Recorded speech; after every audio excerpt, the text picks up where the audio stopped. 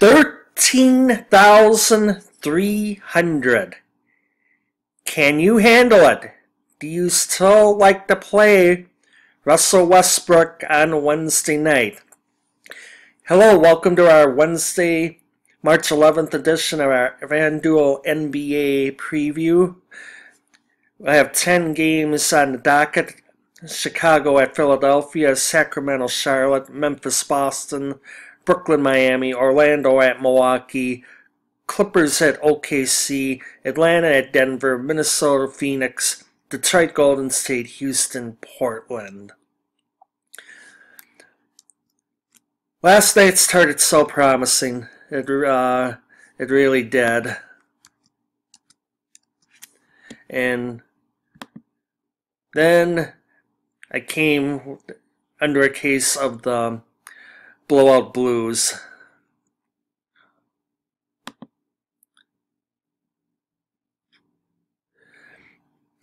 Where did I was looking at this late, and I was thinking, wow, Reggie must have got hurt like early first quarter. No, he played. He played normal minutes, and he wound up with a mere 3.9, heavy ownership, 44% in this particular case. That's about one of several things, several events that went wrong. I nailed Rodney Stuckey along with many others. 54-7, that might be definitely a season high, maybe a career high. With the late news on Nikola, I decided to give him a shot.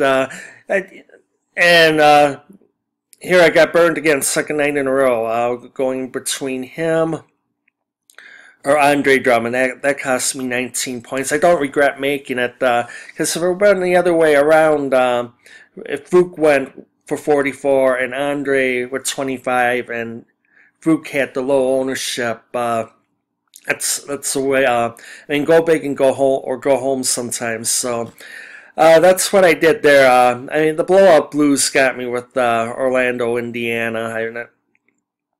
Next thing I know, it's 30, and here come the scrubs for the fourth quarter.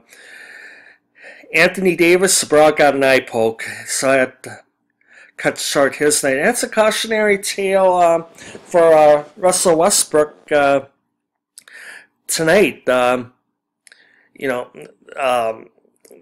Possibly a Clippers team, not only without Blake Griffin, but without Chris Paul, 100%. He did not do much in his last game. It has some ugly potential, and Westbrook could be out of there after 3 quarters.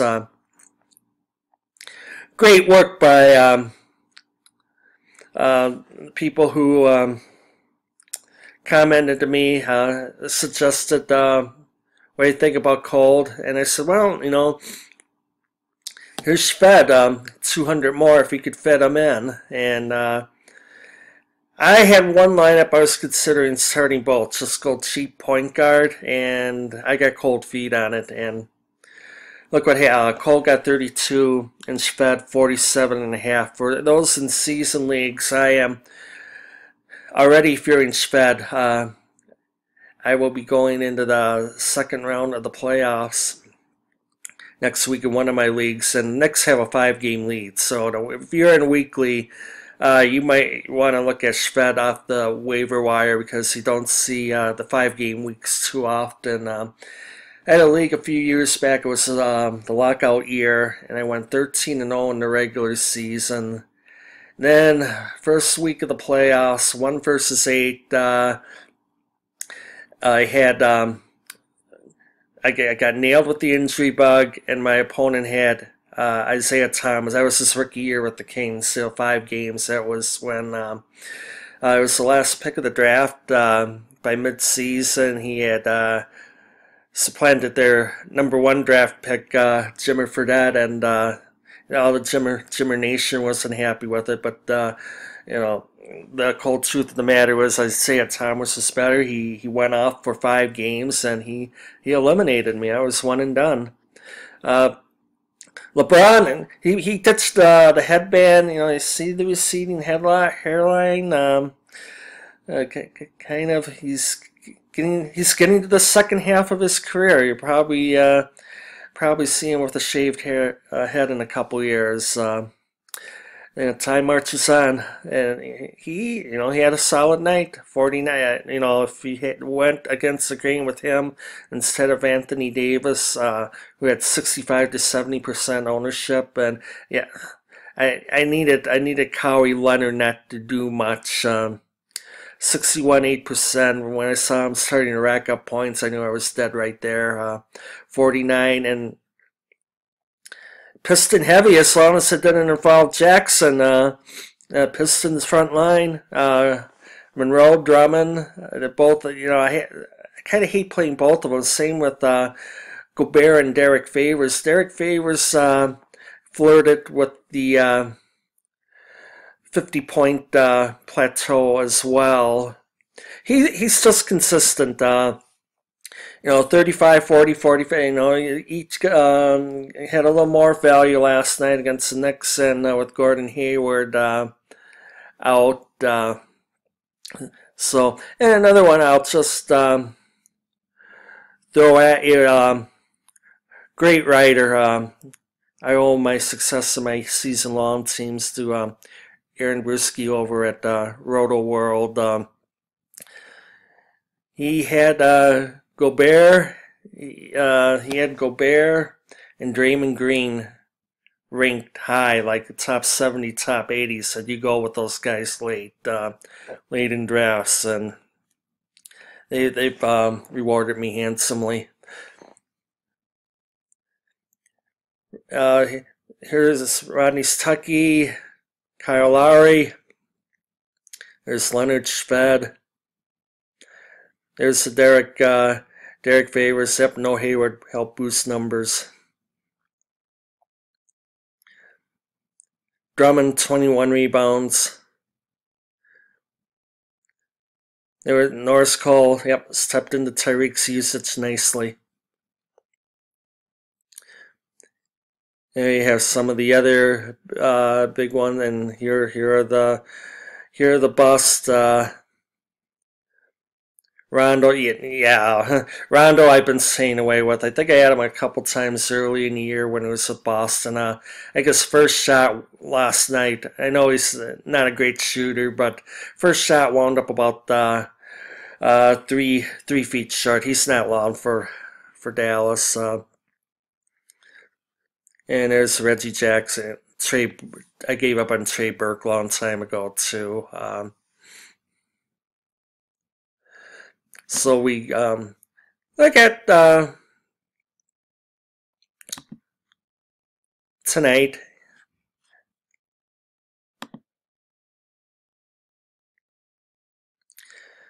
And blow up Blues, it just worries me. Don't worry about the GTD. Cousins will be fine. Paul, I got him on a couple season-long teams too. Where he's headed into a long-term thing. So there's some of the others out there. What I did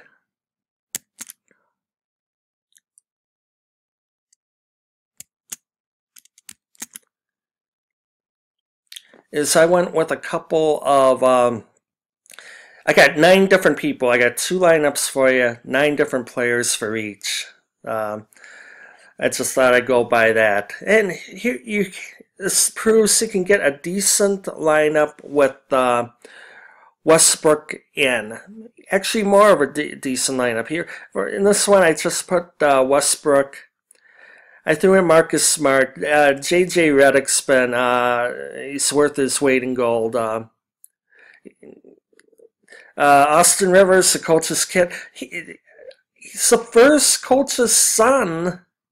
That can't be right. I've heard the first coach's son to play in the NBA. Oh, and by the way, I think LeBron is headed towards, like I said, second half of his career. I think he's headed towards his 900th career game come the weekend. His health's been good over the years. He's been blessed, definitely. I will go Gerald Henderson, Wiggins. I have Wiggins out in Phoenix. There's a Westbrook Serge Ibaka combo planner. I love Noel. I just love, and Len came back. He's had ankle issues. He had an okay, about 20-point night. Minnesota, he could be decent there. This is my Westbrook free lineup, and I am anticipating 50 to 60% ownership of Westbrook, and I just might go without him. Here I go with a Rubio and his former Timberwolf from earlier in the year, Mo Williams. Sacramento, Charlotte. That looks, a couple of evenly matched teams. Harden, it's going to be the second game on ESPN. Be a hotly. That's playoff. They went at it in the playoffs last year. I think Lillard ended the series with a 3-pointer. But anyway, Harden is there. 2000, along with Anthony Davis, he's the second most explosive, the second highest scoring player in fantasy right now. You have him, and you think maybe, it'd be Westbrook, Harden, Anthony Davis. I put LeBron fourth, and then and put the likes of DeMarcus Cousins, Chris Paul, and a couple others below that. Curry. Below that, that'd be the tier below that. Nicholas Batum, he's hot. He's hot right now. Crowder remains in the starting lineup, so I got him here. Bass has had a couple huge games. Brook Lopez. I'm left with 5,000. I just threw John Henson in there. That's that could go either way, but Orlando, it's favorable matchup, and then just for FanDuel released its first baseball lineup. It was opening day.